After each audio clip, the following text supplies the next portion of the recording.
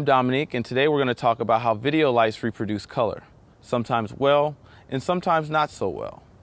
The Color Rendering Index, also known as CRI, is an industry standard metric of how well a light visually reproduces color. In video lights, the CRI describes how accurately a specific light renders color for photography. And this is important for product photography and critical for skin tones.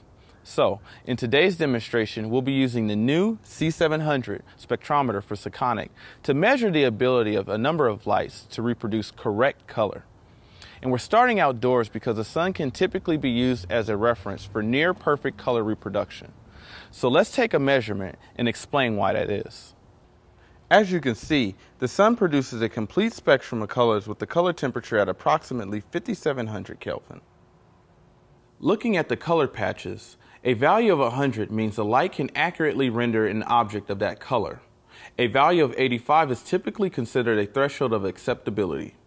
A value near 0 means that the light will cause a very visible and unacceptable shift in the color of the object. In this data from the C-700, we can see that the sun reproduces all 15 color patches nearly perfect with a rendering average over 99. The sun is obviously a very good light source. A tungsten lamp, such as this Dominique 1K, is primarily an infrared source that puts out a small fraction of its power as visible light. So let's take a measurement and see how it performs. This tungsten light measures 3300 Kelvin. As shown in the spectrum, this means the light is biased toward red. Since the light lacks blue, rebalancing this light toward daylight would be extremely inefficient, and there are likely better options. However, a tungsten light produces a full spectrum of colors, and it has a color rendering over 99 for all 15 patches, meaning the light is excellent at accurately reproducing the color of an object on camera. An HMI lamp, like the Film Gear 1.2K, is a more advanced fixture that produces a color temperature close to daylight. So let's take a measurement and see how the HMI lamp performs. This lamp has a color temperature around 6100 Kelvin, which is just slightly bluer than daylight. However, unlike daylight, the spectrum contains many spikes. When we look at the color rendering, the HMI shows low color accuracy in all colors except dark green when compared with a natural light source. A fluorescent lamp internally emits ultraviolet light that excites the phosphor coating on the inside of a glass tube. That phosphor then emits visible light.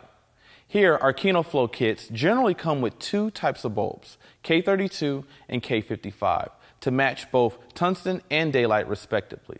So, let's take a measurement and see how it performs. One thing you'll immediately see are the spikes in the spectrum from the phosphor coating in both model of bulbs. The K32 bulb has a color temperature of 3100 Kelvin, which matches tungsten very well, and the K55 bulb has a color temperature of 6600 Kelvin, which is bluer than daylight. When we look at the color rendering of the K32 bulb, the average is nearly 91, with only 4 color patches showing slightly compromised color accuracy when compared to tungsten. The K55 bulb also shows a respectable color rendering average of 89, with the major difference being a larger shift in deep red when compared to real daylight. A white LED is actually a blue LED with the phosphor coating. It's the phosphor coating that emits the green and red parts of the spectrum. And here we have the P360 by Felix. So let's take a measurement and see how well it matches daylight.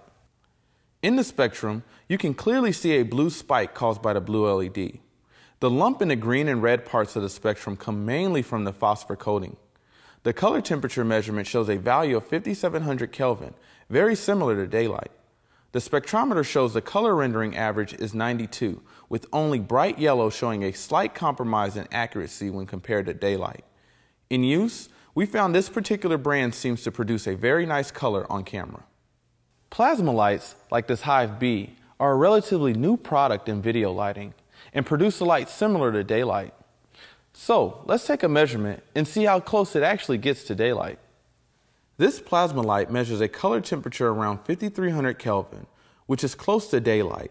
However, unlike daylight, the spectrum peaks in green and falls off more rapidly toward deep red. The spectrometer shows a color rendering average of about 95, which is an excellent rating overall. Only the color accuracy of the deep red patch is compromised when compared to daylight.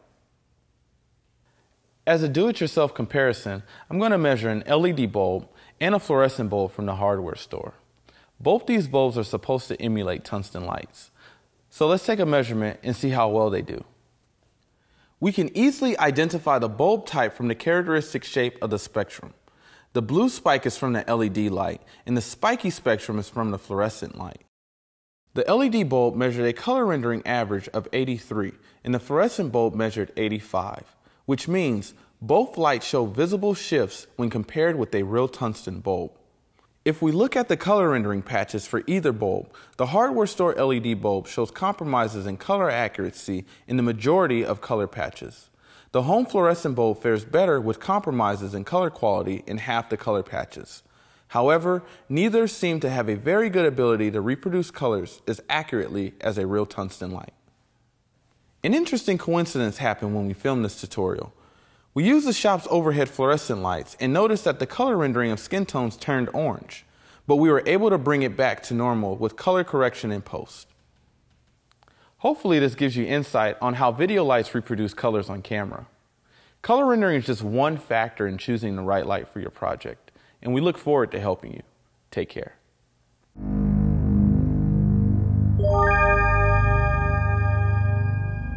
Yeah. Do that thing. Do that thing. Ooh, yeah, yeah. Do that thing. Ooh, Do that thing. yeah. Everybody get a little crazy.